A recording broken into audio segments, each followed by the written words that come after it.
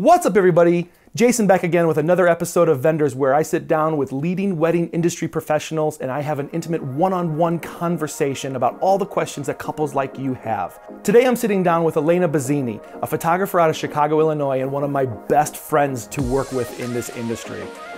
Let's get started.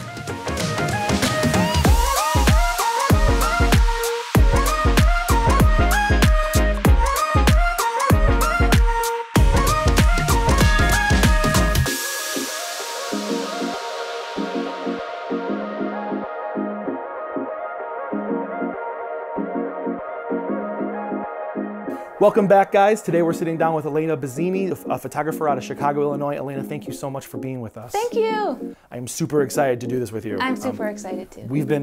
We're working together for about 4 or 5 years now. Yeah, I think so. 4 or 5. Yeah. So tell me who you are and what you do. I'm a Chicago-based wedding photographer. I specialize in candid images, a photojournalistic style with a little bit of a twist.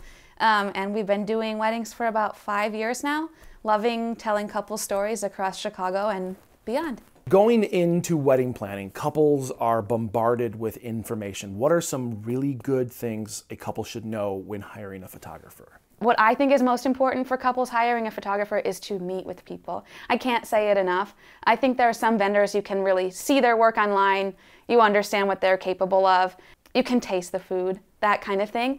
I think the photographer is one vendor that people spend so much time with throughout the wedding day, and I don't know that all couples really think of it that way, as someone that's going to be alongside with them everywhere they go. And so I do think that it's really important to have that vibe with the right person, not only someone who understands what you're going for stylistically or something of that nature, but also someone whose presence that you just enjoy being around. And I do think that that connection that you have on a person-to-person level is something you can kind of see if you have during that first in-person meeting. Mm-hmm. So I do always recommend that with photography specifically. What's the difference between a couple looking for like an independent photographer versus one of the studios that has like 300 photographers? I'm the only photographer at my company. So when you hire me, you get me and an assistant. So all of that sort of rapport that we build through the meetings and emails and things like that, engagement shoots, hopefully, is something that we're kind of building towards a relationship, I think. And I think a studio vibe is going to maybe send a person along with more of a checklist that has to come back having fulfilled, these certain shots, and nothing against any of those photographers, but that someone who's maybe, someone different did the meeting, then is going to shoot your wedding, someone else might edit it. I feel like I do all of those things, and so when I'm editing, I kind of know what's important to that couple. I listen to all the speeches. I had that heartfelt conversation beforehand about what was most important, and so I think it comes out in the product, and I think it allows couples to feel more like themselves sooner because they stop thinking about who's the person behind the camera and like they got a little closer to me and I'm a little nervous, that makes makes them nervous to feel filmed and feel photographed. But I feel like there's always that moment when I kind of become invisible to them and I'm just part of the group. I blend in with the bridesmaid as I'm shooting stuff, and I feel like all of those things that have happened a year in the making up until that day, it really is kind of wonderful to see, and I love seeing couples relax, enjoy themselves. Those are the best photos, and spoiler alert, like weddings are not just a photo shoot. I feel like I want them to experience enjoying being there. Right, yeah. And so that also, there's a benefit to me in terms of the photos feeling natural, but there's an amazing benefit to them of, this didn't feel like a photo shoot I was a part of. I relaxed, enjoyed myself, and got great photos. Well, any couple who's done any work on Google so far has found the knot and the wedding wire, and they found that amazing checklist that we've all been asked 100 times. Yeah. What of those questions are valid, or what have you seen come through that they should know? 2 things come to mind. The first thing that I think is important for couples to know is when looking at portfolios to look for a range of lighting. But if you see just a website full of all outdoor, all naturally lit, beautiful photography, that can be very seductive. I feel like it looks lovely. But if you're getting married in the winter, or if you're having a reception after dark, which everyone is, or if you're in like an industrial space versus a white tent or something, I would just look for night shots to compare to those beautiful outdoor daylit shots that are a little easier technically to accomplish from a photography standpoint, and also to look for venues and timing situations that are similar to what they might be planning. Good point. That's fantastic. Can you talk a little about that? Yeah, sure. I think it's funny like what we get attracted to on Pinterest or Instagram, but you'll get inspiration boards from clients who have the best of intentions, but they will be in vineyards in Tuscany. And you're like, I want to take this photo as well, but you know, we're going to be in downtown Chicago in December.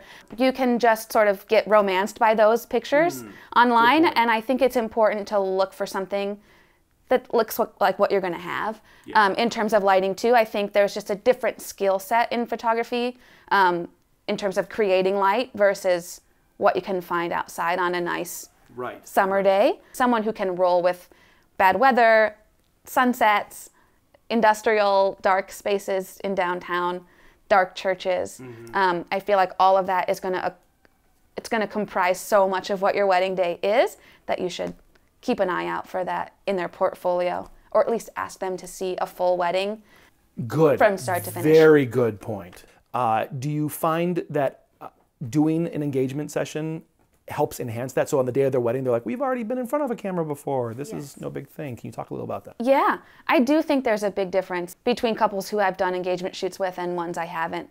It's not to say you can't have fabulous wedding photography without it, because I definitely don't do them for every single client. But I do feel like there's another day that we got to spend together hanging out. If there's any nerves around photography, which most people have some level of nerves, some more than others, I feel like that evaporates at the engagement shoot instead of the day of the wedding, and that just gets you to that invisible moment that I talked about a little bit sooner.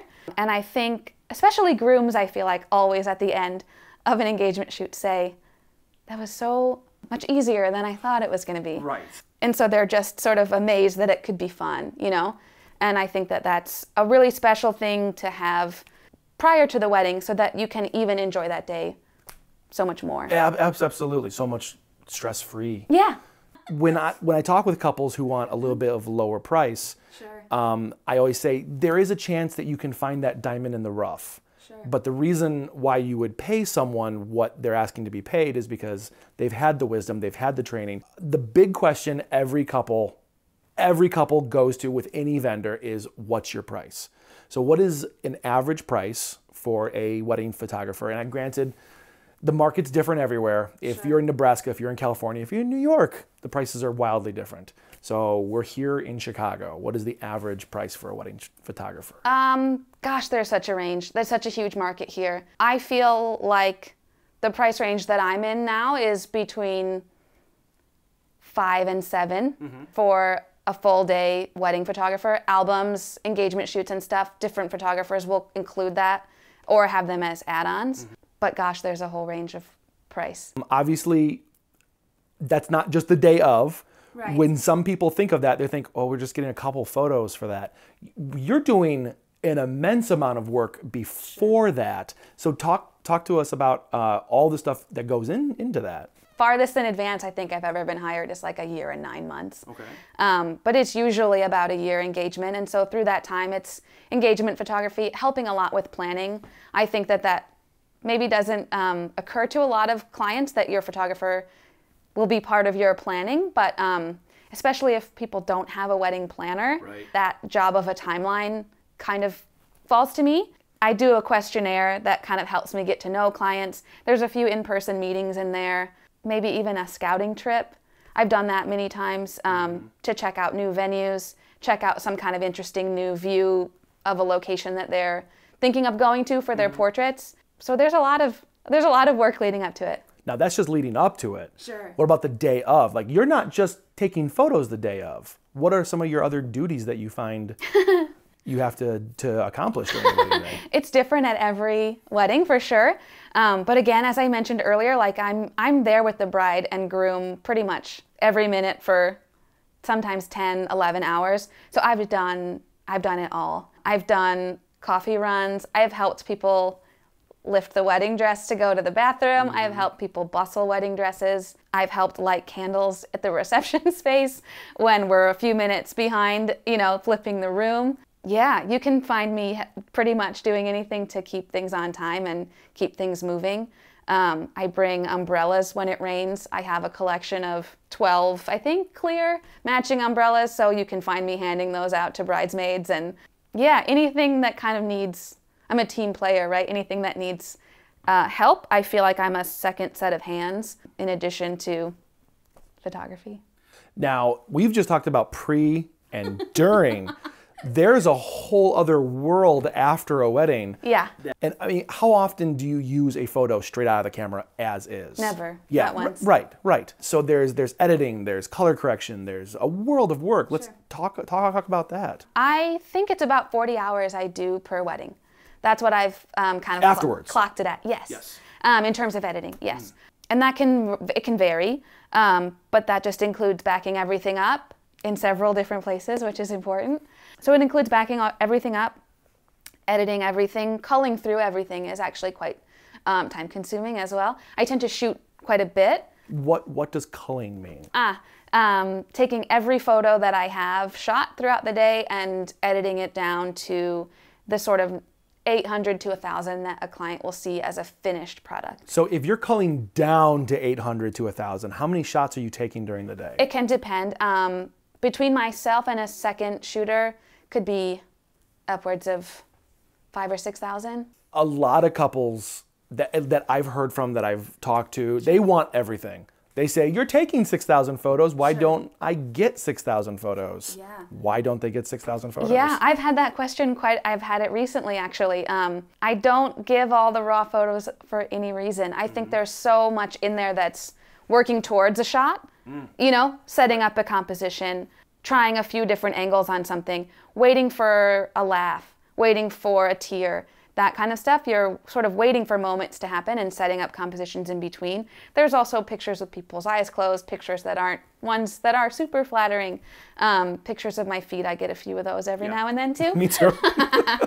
And I think there's something to be said for, you hired a person to create a finished product. Right. Right? You wouldn't go to the bakery and ask for the ingredients.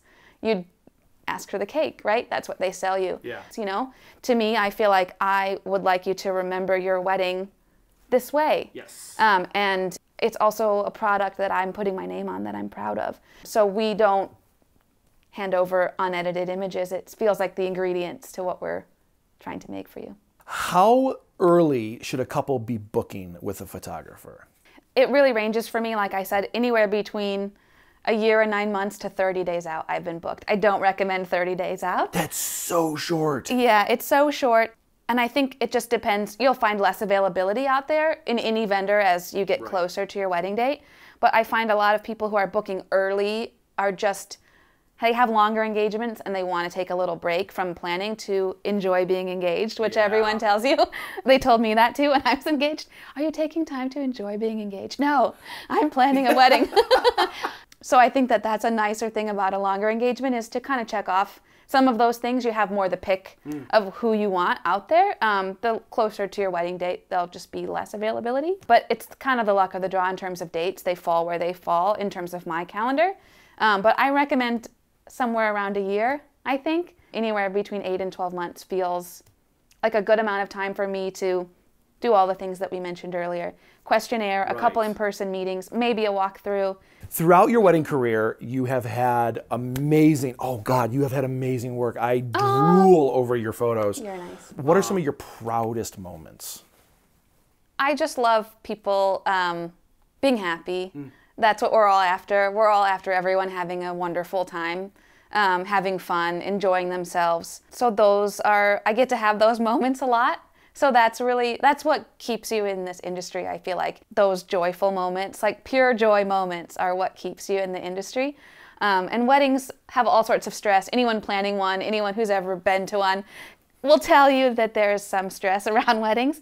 But those pure joyful moments that you get to experience every weekend, I feel like me and you get a front row seat to those joyful moments. And I have to stop myself sometimes to just take in how amazing that is.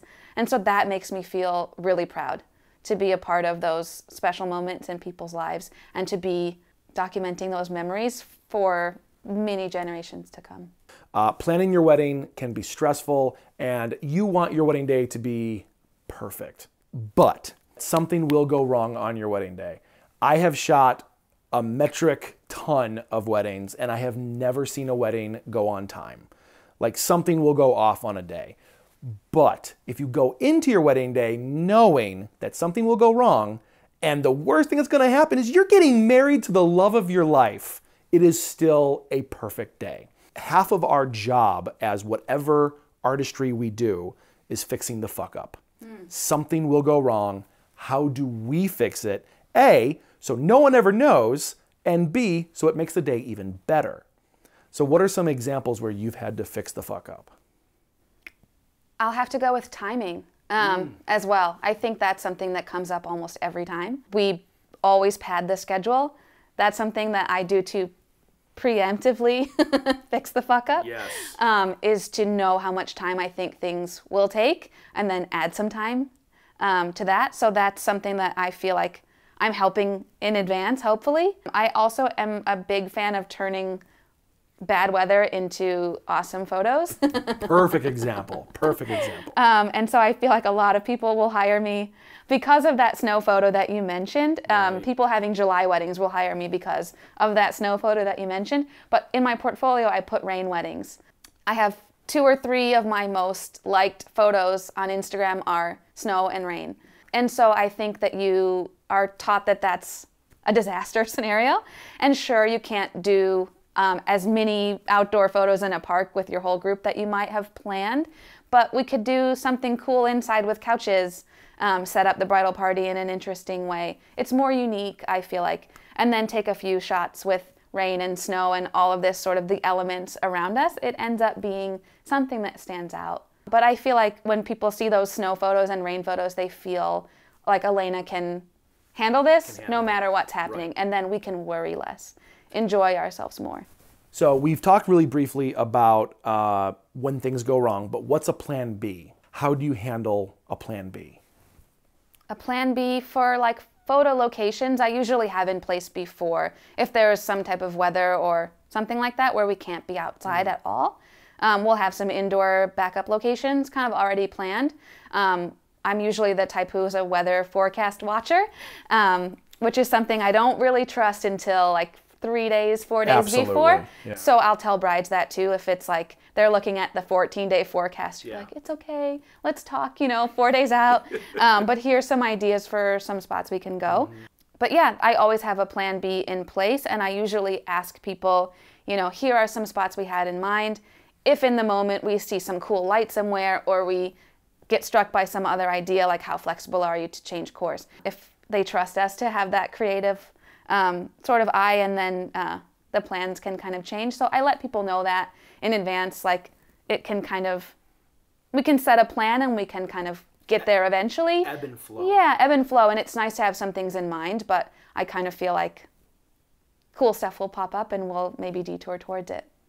So we've already touched on it, but I want to touch on it again because I think it is important. When couples are looking for wedding vendors, it's eye-opening how expensive weddings can be. So can you talk about how you break down your price? Like, where does that money go? Myself and an assistant are there for the number of hours that we're contracted to, so there's our time there. There's the time spent in advance that we already talked about, and the time spent afterwards, which we already talked about as well. I'm constantly also upgrading gear to the latest stuff, lenses. Well, how much are lenses? I don't think I've ever bought a lens that was less than $2,000, I don't think.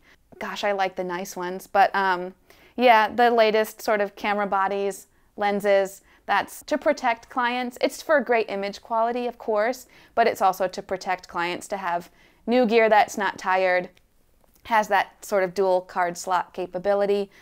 So that's something that you're obviously seeing benefits from as a wedding couple as well.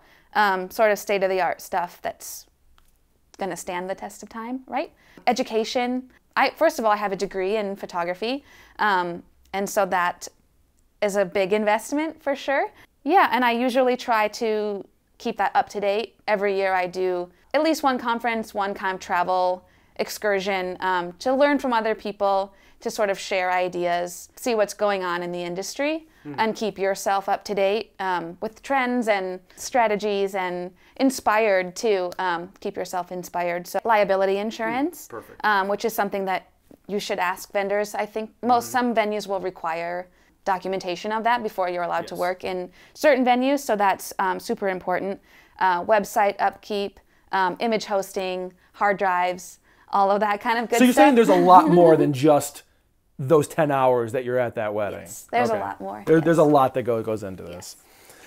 You brought up a really good point. What are some things couples should be aware of in a photographer's contract when they're booking with them?